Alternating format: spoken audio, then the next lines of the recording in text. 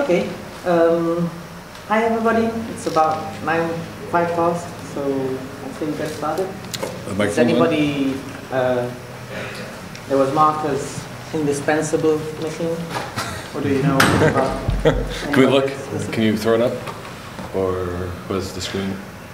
Look at the screen. Oh, do you want to go to the whiteboard? Blueprint. There you go. So we have David, me, Gary, James, and MPT. Hello. Okay. Excellent.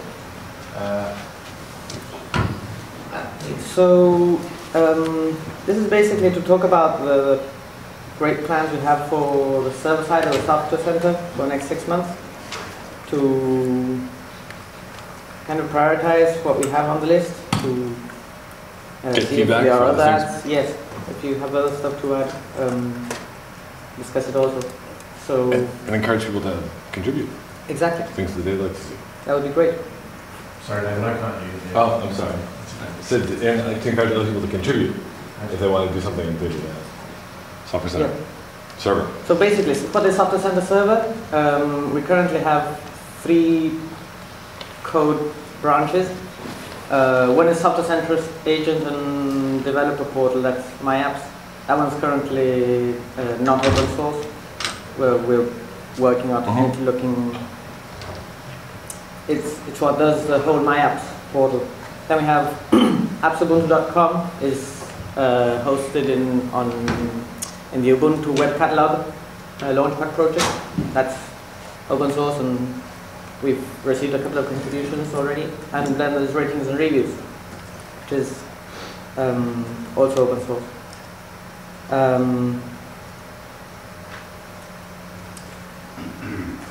Yep. So, do you want us to go down the list, or do you have things you wanted to add to the list? Just out of curiosity, is this priority order currently? Roughly, I mean, okay. We've discussed before, well, the ARB integration, the first 5 or 6 things on the list are kind of higher priority than the rest of the things on the list, but not a strict ordering there. Okay. So, ARB integration is an item that comes out of a session yesterday from ARB. We discussed making the whole communication, the whole process public, and that is currently public. So I think we need to discuss that a bit more with the ARB members once we decide what exactly needs to be public and how. But that would need a bit of work. When is this session today about the relationship of RIB backports and all this other? It's tomorrow, Friday at 10 a.m. Alright, I see. Yeah. Also, we've just granted the ARB members access to the review process in my app, so we should go over that at some point with you guys. I think Anthony and I are going to sit in the hour after this session and walk through the way it works now, and see when I can get all the ARB members on the new system. What's the sort of general level of excitement or enthusiasm or energy in the ARB at the moment? Up, down, sideways? They're brand new, so we've got some great new enthusiasm, but we're working on direction. Right. Like channeling that enthusiasm into forward momentum. Okay. Because I mean, I think it's good. I think it's likely that the volume picks up, and it will need quite people, sort of some combination of energy, but also rigor and process. We're Special kind of crowd going that you need to build. We're going to need channels for volunteers who are not voting board members to participate as well. That's one of the things we started talking about yesterday, and we'll talk more about on Friday. So I had a question which is a little orthogonal to what you're doing, and I apologize for jumping in. The ratings and review capability of what's been built on the back end, how general is that? It's pretty general. I mean, We were talking, I think Gustavo asked about this for other things, and we've looked at different options. I think if you start submitting reviews, talking to the API, you can start submitting reviews for other things. The server is really Just about names, accepting essentially. reviews about from different origins, like from Debian or for different things. There are some validations that check if you review a project, it goes to launchpad and check that project exists. But it's really, really general. Okay, so things other applications are right. Yeah, and particularly Juju Charms, essentially, because we've got quite a lot of excitement around that, and I think we want to create some sort of feedback loop for the developers of Charms, so that they can get direct feedback. How that will get expressed, whether that's projects in Launchpad or a Charm namespace, I don't know. Would the charms themselves be added to software center? Because if that's the case, then they can just be treated as a standard package and There is a use case. There is a use case for developers to be able to say from Software Center, hey, deploy me a Rails stack on my workstation, and it just deploys as a series of containers. So it doesn't dilute the file system, it doesn't bring the packages into this file system, but it puts them into a set of containers. It's a very sweet developer experience. But I don't know that GUI integration of that in 12.04 is viable. It'd be more interesting to figure out command line integration of that for 12.04, and if it works, if it gets popular, then. We've already had a request for a servers category, and I was thinking pretty much the same thing. What seems a bit late, but if it was combined with one, for example, for install this on my server rather than install this on this machine. That's true. Well, it's a little tricky if you start getting into multi-machine management, because then when you say my server, what if you've got 5 of them? So I think it might be tighter to sort of think about saying a software center is always managing what's on my machine, but there really is a use case for my machine spinning up a stack essentially of related services. That stack can then be thrown at any given cloud as a separate use case.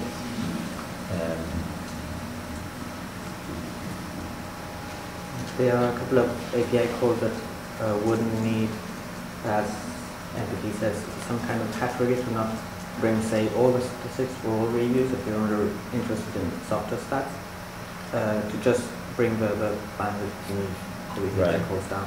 So is your thought that if we would have one essentially ratings and reviews server that gets shared across multiple? Or they can for quite a long while, there's a server handle it. Okay, we so see a huge demand of, I don't know, Juju Charms reviews, and we see we need to split the data out. but it's essentially multi-tenanting already in its design. You can say this is a rating for this name in that namespace kind of thing. Yeah, we have Brilliant. a concept of origins. I guess it could just be a new origin. But now for we're Juju using stores, origins for Canonical, Charms. Ubuntu, PPA, and Right. some other, and they all get aggregated. Canonical being? Rate That's canonical? Partner. Oh, right. It's awesome work. They could put up another instance of the ratings review server themselves, though, too. Much nicer if you can get someone else to do the Right. system administration. Could this not be another kind of web page service like my app? Well, they want to copy that too. They could run like apps.ubuntu. Could you not have a web page of charms and write the charms? Right, I don't know if you're interested in something like that or if Oh, I think, yeah, so I wasn't So clear. that I think there will be... publicly available and be visible. Yeah, no, so we'll definitely do something like that. How do you deliver ratings and review content to apps.ubuntu, to that web portal? Yeah. So it's just a web API service essentially. So it's just like a RESTful. And the Software Center and My Apps both connect back to Consume that that. one. And My Apps and Software Center. I think we're done. Yeah. I think it's perfect. You have a new. Don't run it for them. They can run their own. No, it's just one database, one Yeah. things. And all the authentication is just single sign-on. yes, authentication for submitting reviews, for marking them as useful, for flagging them. There's one moderation interface at the moment that I guess if we have a Juju Charm Origin. review moderators, we might need to split that up at some point. At the moment they just Sorry go in about and see all the flagged reviews and moderate them. I mean, the moderation is the same sort of idea, right? It's taste and language and tone. Yeah, exactly. Right. I think we don't have a web API for that at the moment. It's just with the website. Okay. Oh, that's brilliant. It goes away. Thank you. Advise people to use your stuff. Pretty much what Barry and MVO have written up initially. Oh, I get credit for stuff. Okay, that's It's twice in one day. You are way too nicely. Anyway. So I think there's some reviews and ratings generalization. Really need to make it work. Yeah. Don't worry, I'll break it for you. Just out of curiosity, these charms are going to get sold as well? Like, can you like will there be like free charms and purchase charms? Yeah. They're going to be for purchase charms. In the future, not in the short term. Yeah. Of course there is. Didn't know.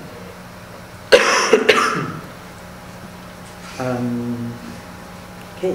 All right, back to. So once ARB is nicely wrapped up, the plan was that we'd have some attention from the design team on apps.ubuntu.com for a couple of weeks,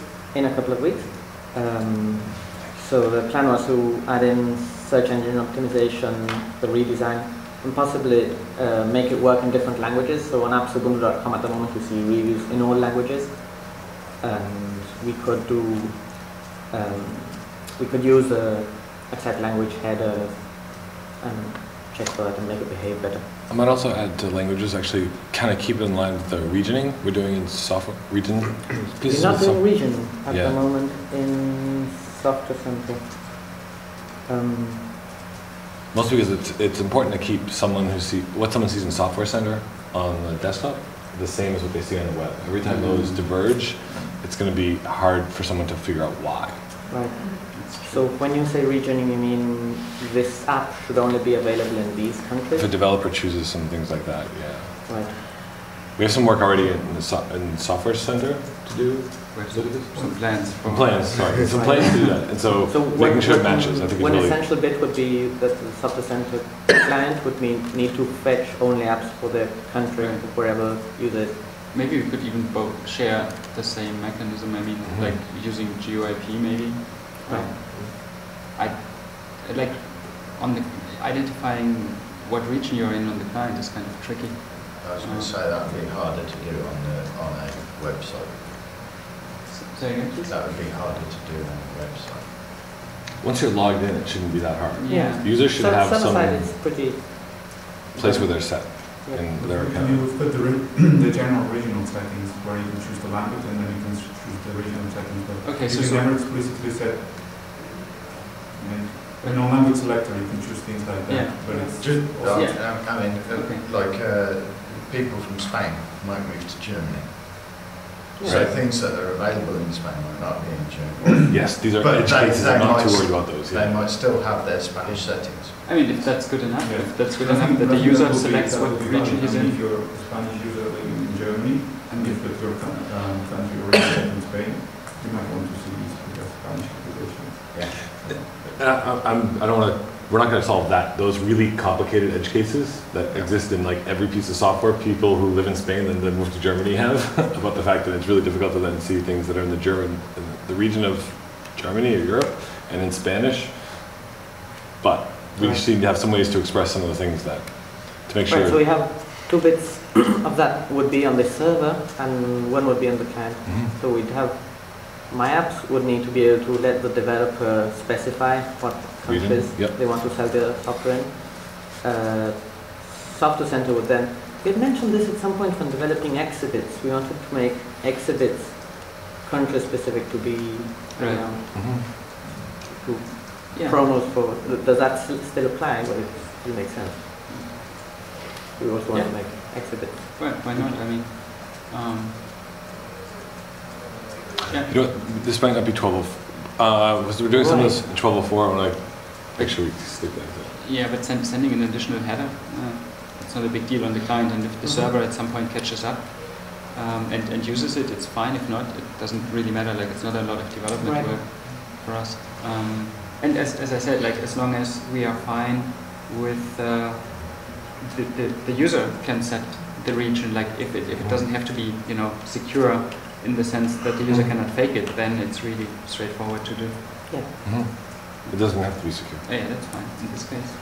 I'm not concerned. It's just get a degraded experience if they choose the incorrect one, because it'll be things that they probably won't like. Right. We would assume is when Software Center is so good at having every region's most popular things. Right. Okay. Okay.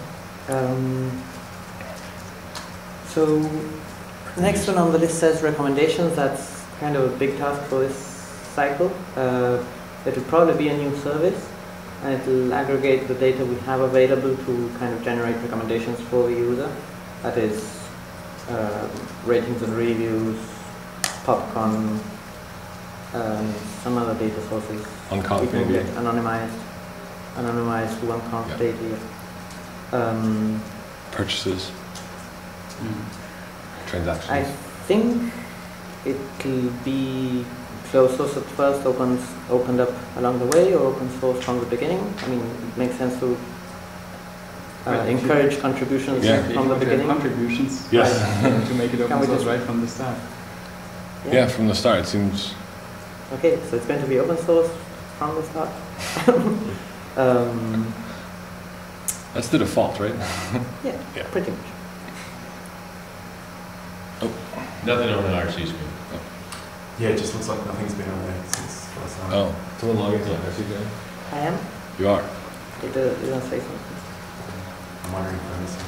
Yep, there we go. Yep. There you go. Just so you don't see Jordan in the... Ah, that's right. So, speccing out the recommendations engine would be another session altogether. We do have a spec from MPP for recommendations, so we'll be following that.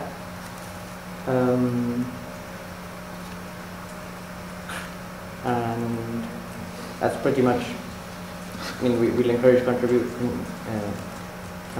to that service. Is anybody specifically interested in recommendations or being part of the recommendations effort? Fascinating. I mean, I'll go for it. Yeah. okay, it's brand new and it's going to be shiny and 1204. It's actually really cool. Hmm? Trust metrics and recommendations. Yeah. Yeah, metrics is further down the road, but we're going to focus on some metrics. It's like, when was it? ARB's session yesterday, they were asking about, so how long do apps take to go through ARB, and it would be nice to make those metrics public.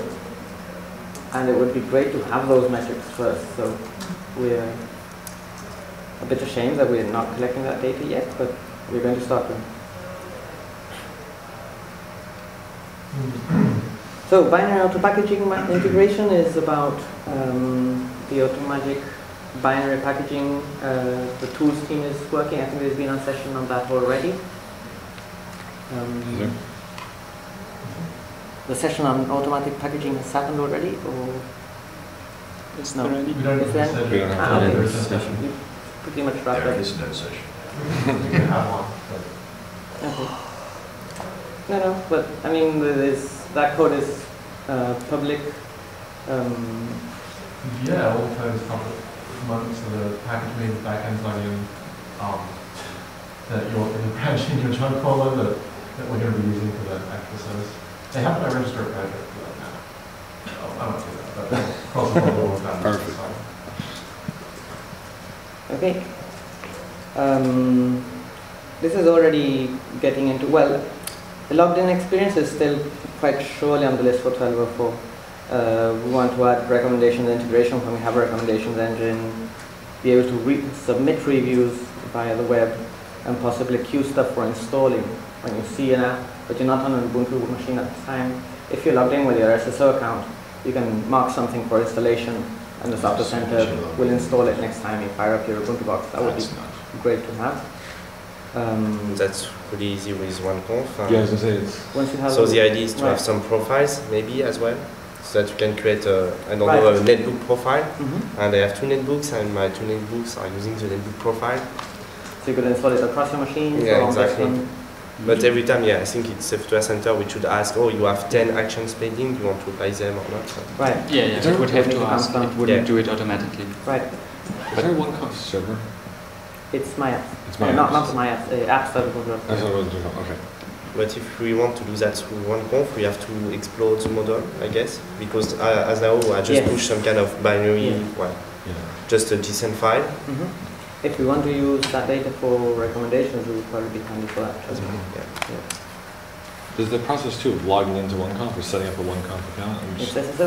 It says so. So what if a user has not set up OneConf on their desktop and they log into the website and they say they want to install an application? Does OneConf automatically then get enabled on their client? Well, It will get associated to the account. I mean, you log in and you don't have any OneConf data. So you won't be able to review apps because you don't have anything installed, but you want to be able to queue applications next time you fire up a box. If you log in with the same account on that box, Okay. you'll see the pending action. Okay. And currently, we don't upload that until you actually choose to share. Right. Choose that and turn it on.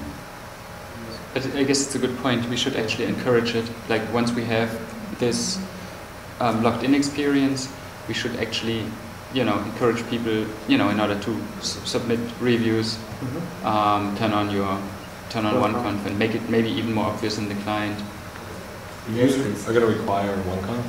No, just if you want to do it on apps.ubuntu.com, the server needs to know what applications you actually have installed. I mean, otherwise, I could review some random KDE application.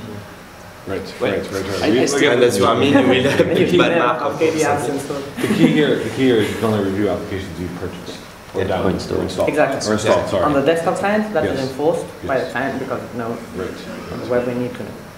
Got it.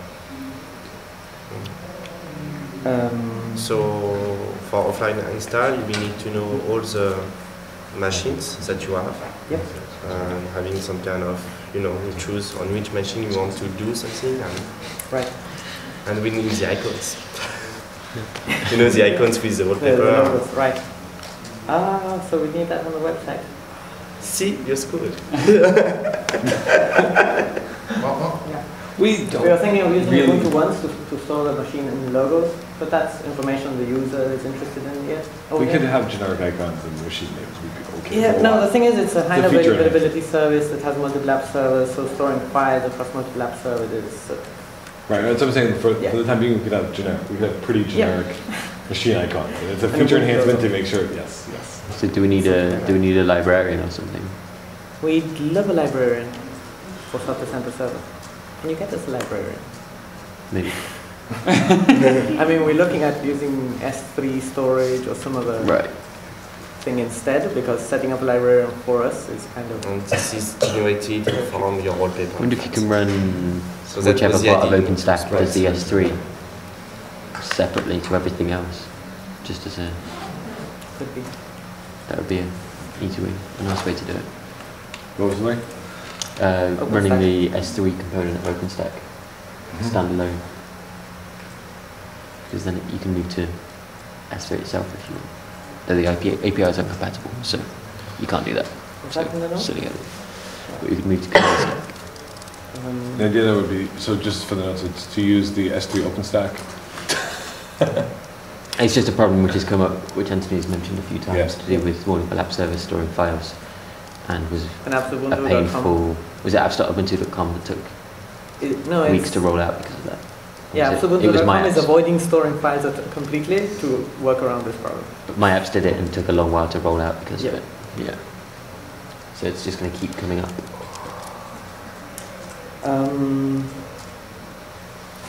Most of your images? Okay, Any- so any translated flags? descriptions, Anything taglines and different? keywords for apps is something we have a standard way to do for packaged apps that come from Universe or Main, and that's using getText and Launchpad to crowdsource the translations. That could be tricky for commercial applications. ARB applications would probably have no problem. Yeah, It so could be given the option.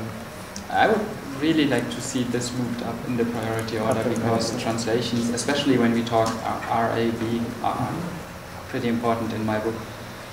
More important than, say, the logged-in experience. To me personally, I mean. Right. But is this something that's really software center So server kind of like, is this in there? It needs to have a little bit support for it. It's not a lot. So I guess what it needs to do for RAB applications, it needs to take the description push it to a Launchpad translations branch, it will show up in Launchpad translations, and then all the people who are currently doing translations will see it, and then it needs to come back and regularly collect the translation data and yeah, exactly, generate a translations file for it. And this is something you've put in place already for the other archive applications, so it would be doing the same work that you've done, right? Right. I just don't know where the My Apps needs to do this. Like, wouldn't the packager or the author of the application who then just republish an update when there were more translations, and we would just pick that up like a regular update? Oh, it's about translating the package description, not the package application itself. Yes, Sorry. yes, Yeah. yes. Tagline, description, and keywords. I guess Those untranslated ones just popped up on as we went.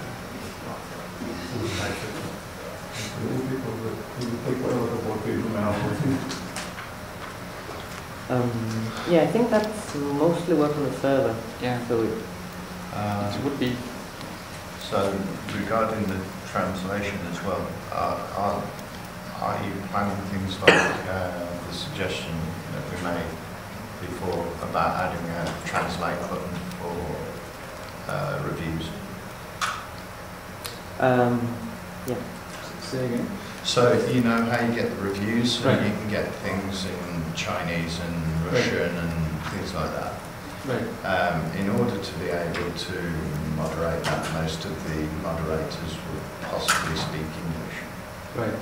So they can't really translate it without copying and pasting it into a translation tool. Whereas if there was a button that said translate, that then becomes useful worldwide rather than just in the country that they've written it.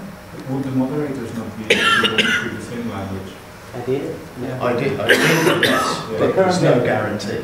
There's also no guarantee that English-speaking person, there will be an English-speaking community or people will be reviewing, or moderating, sorry, the reviews.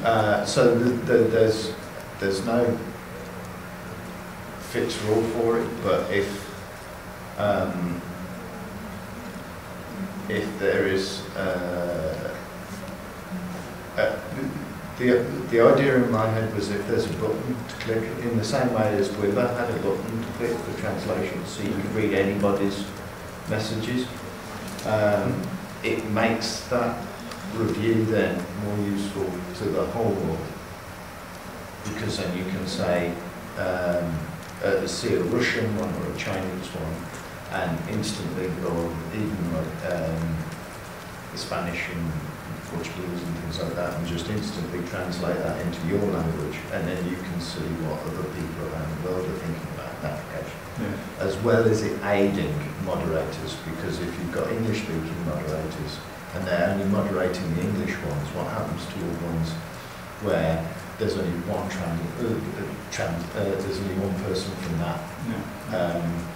It's a great idea. We'll definitely put it out. Language. Translating reviews may be useful for moderators, may be useful for application developers. I don't think it's going to be useful for users, firstly because machine translation isn't going to do a great job. Well, the sites are doing it already, right? Because the quality of an application depends a lot on the quality of the translation of the application.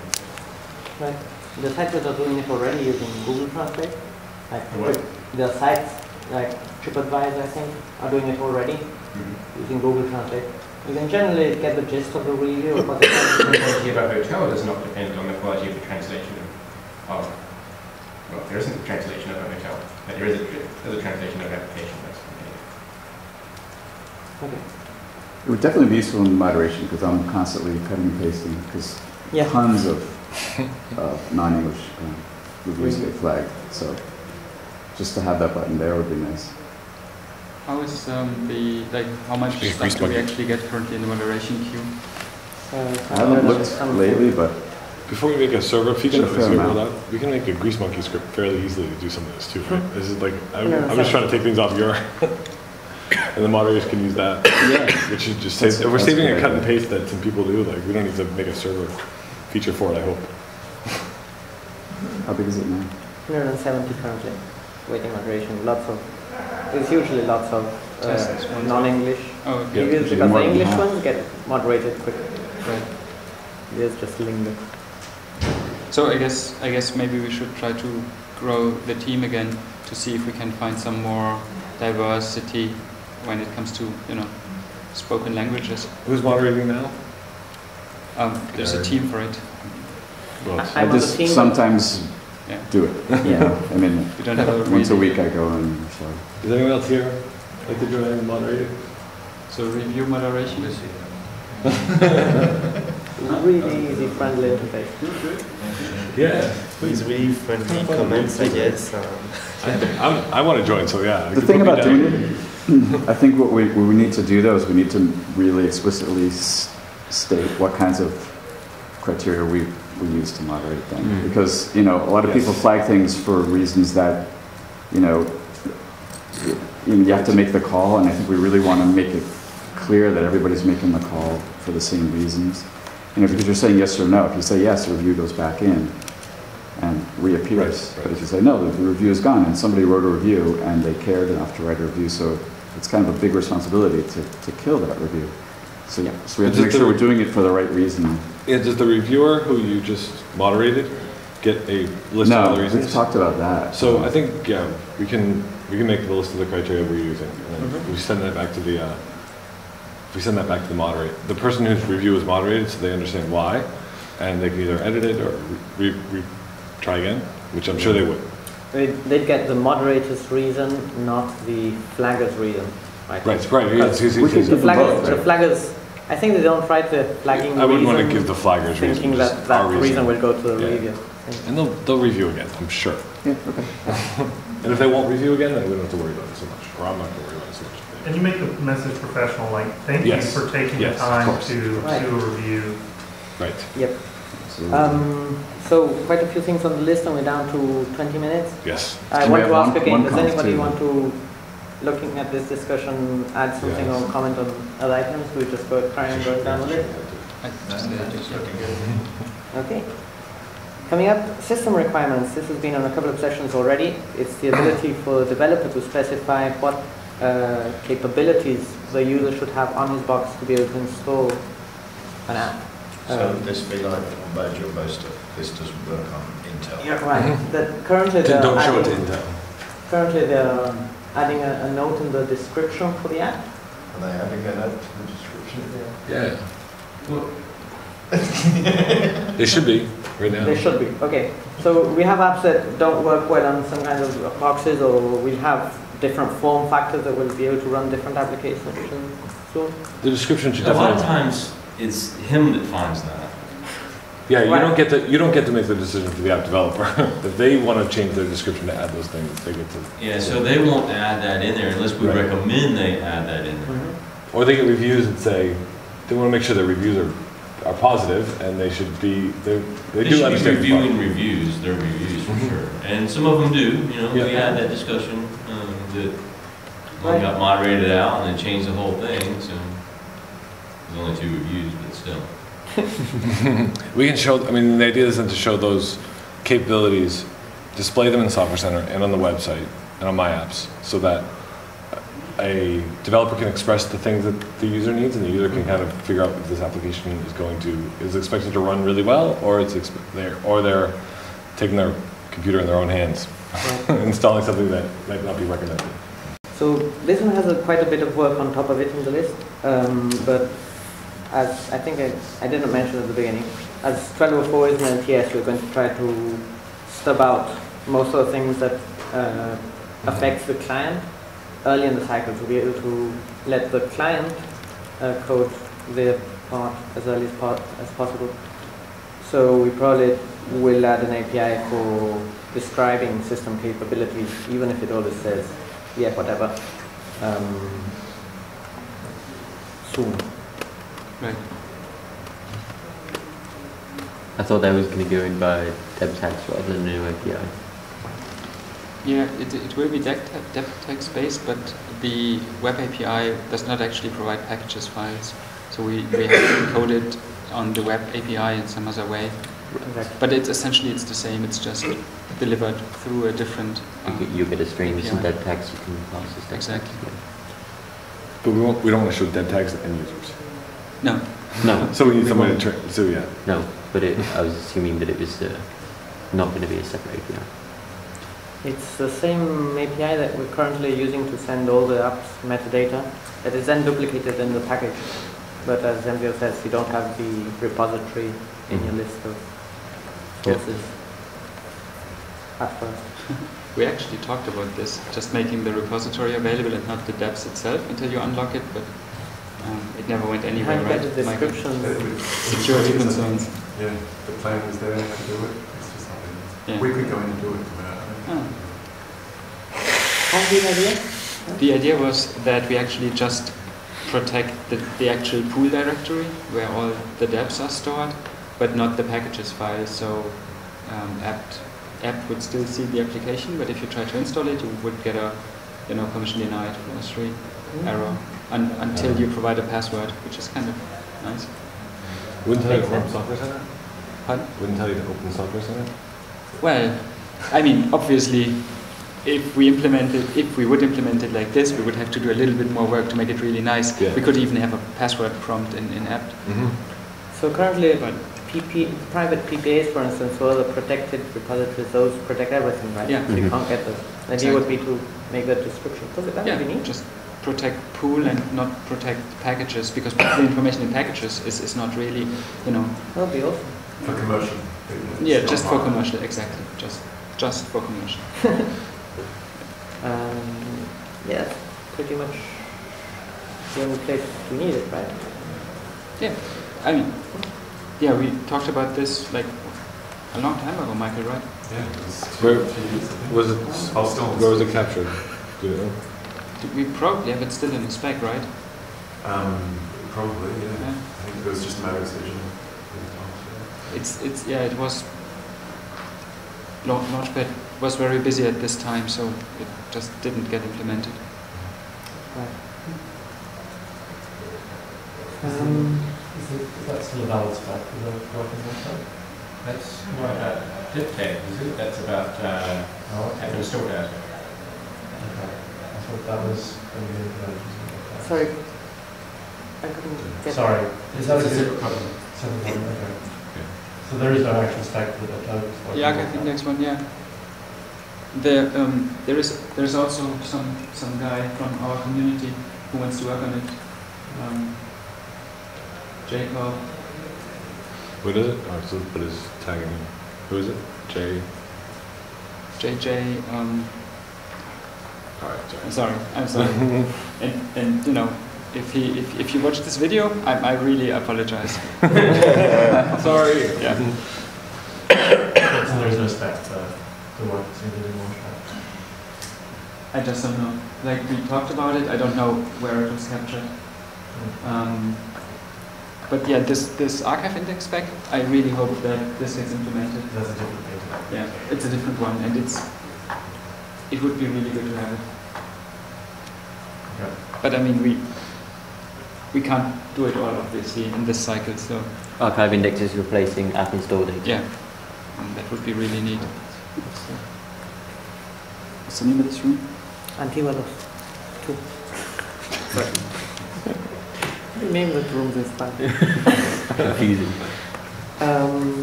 We just had a question on IRC, not sure if it's on topic, but That's still. on me. Oh, sorry. So, just for the record, it's Johan Edwards, and he's awesome. Like, he seriously is. All right.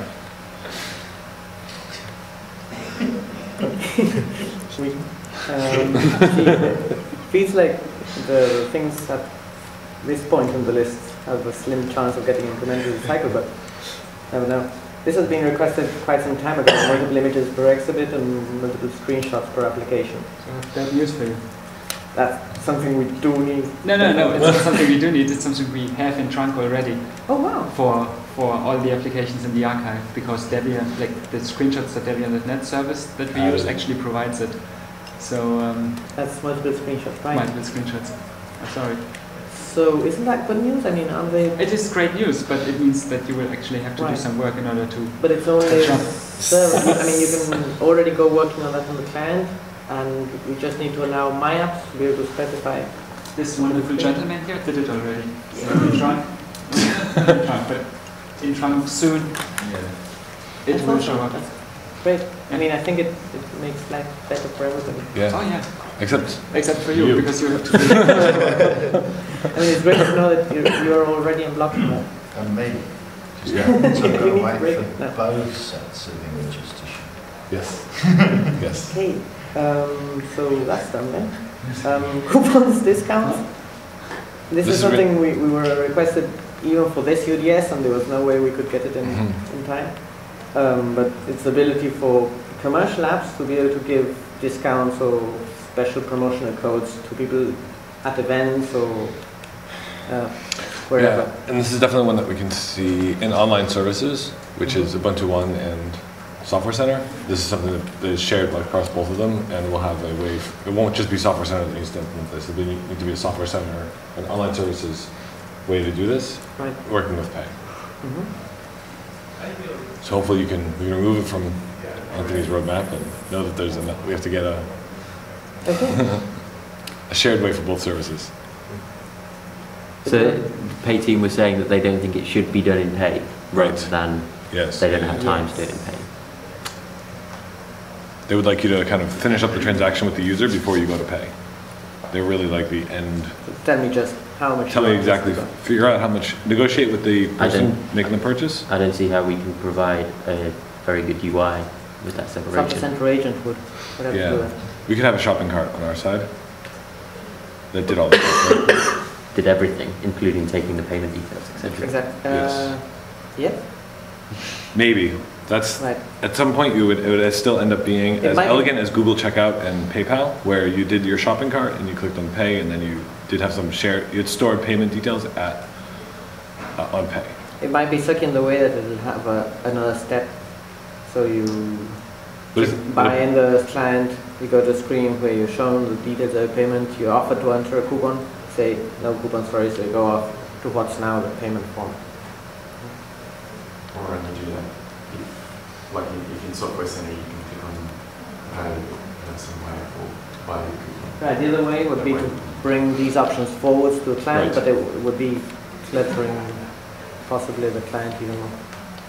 I don't know. The biggest improvement we have in Pay is the fact soon, I'm going to say soon, I don't know what soon actually means, but soon we should be able to store your payment details in Pay. Right, that's on the Pay's roadmap. Yeah. So you don't have to enter your credit card details every time. For soon. For soon. Okay. That would be great to have.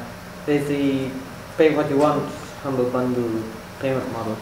I think that would be minimal changes on the client, and we'd need to specify the price as some special Pay What You Want string. Right. But then again, I think the Software Center agent would need to offer the text entry to say, I want to pay so much, so that we don't handle that work in Pay, in Ubuntu Pay. So it would be the same thing as coupons at that level. It's very similar. I want to pay $10, but I have a coupon, so I don't pay.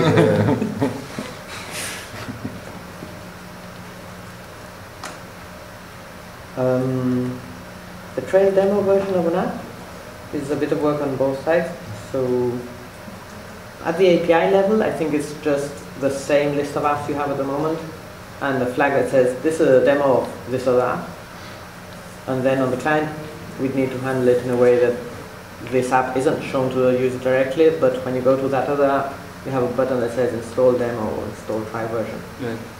And on my apps, we'd need to allow them to create this secondary app from your primary app. Then are we able to sell the license separate and add it in there?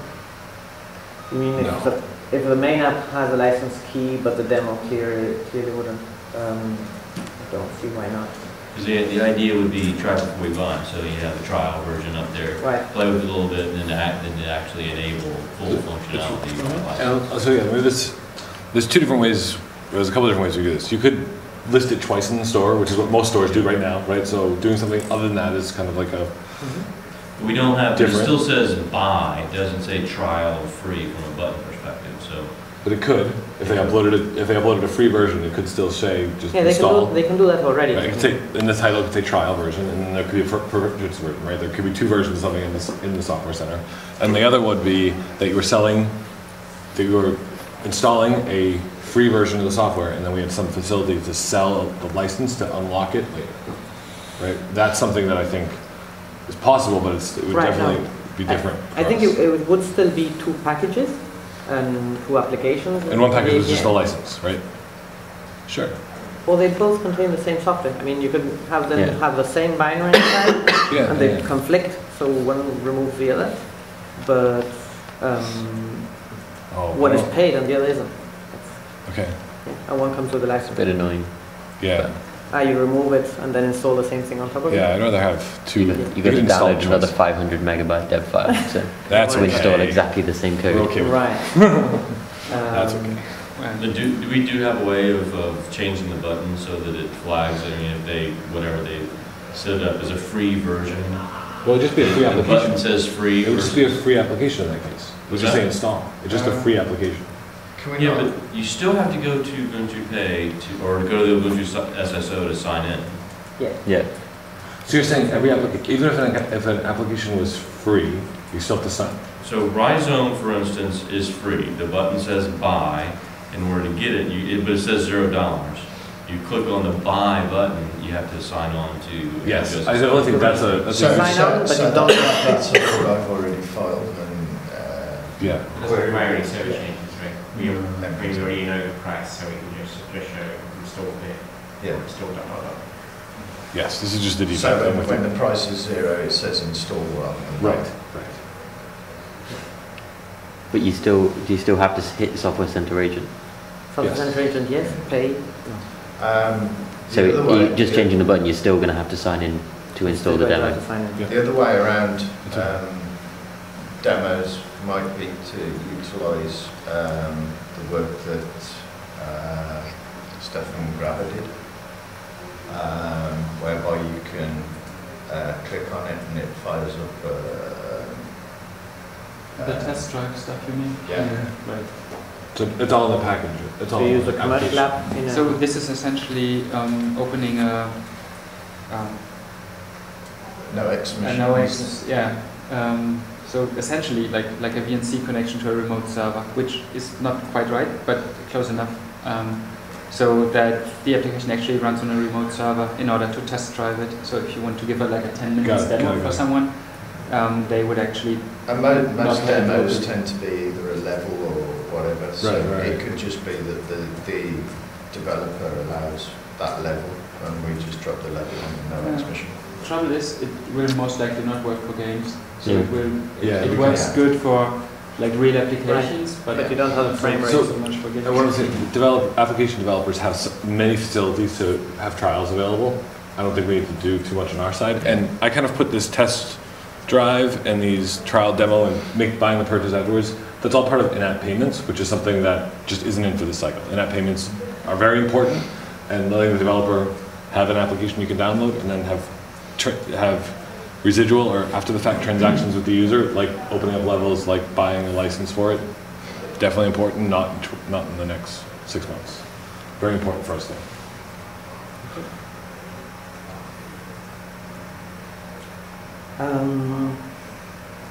Next on the list, though, I think we're going to be working on this right from the beginning up to a certain degree, is metrics and reports.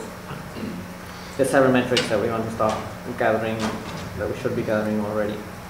So, yeah.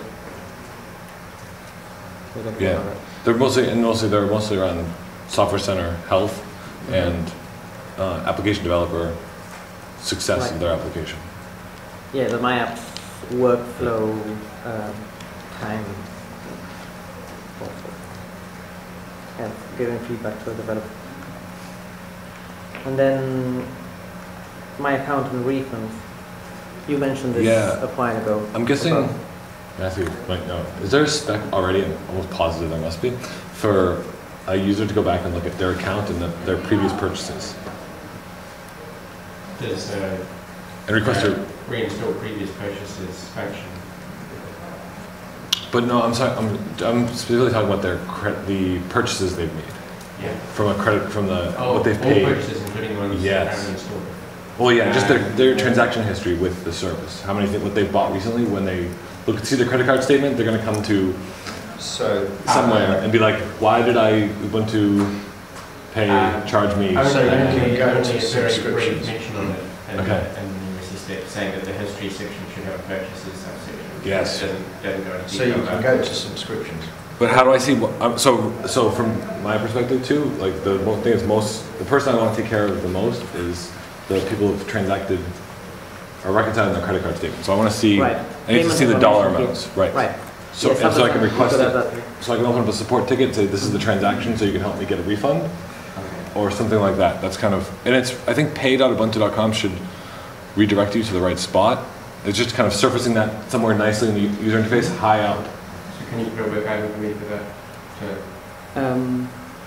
You mean So 2 minutes? All right, yeah, so We've got 5 minutes left. Yeah. I just wanted to know if this looked wildly out of order to somebody, or if we're making somebody's life very miserable for something that's missing or out of order on the list. James? Metrics shouldn't be second from bottom. We It want should be that higher up. so we know what's going on. Yeah. So refunds, right? Those are the two. Refunds is even. I don't care about refunds. I care. I think that's not metrics. No, you know, I care most about the users who have purchased things. Yes. Because they are Right, very special. Yeah, we want some metrics right away, and we'll be focusing on metrics right through the cycle with all the work we do here. About refunds, I mean, it's... Put it up to, let's put both those up. Okay.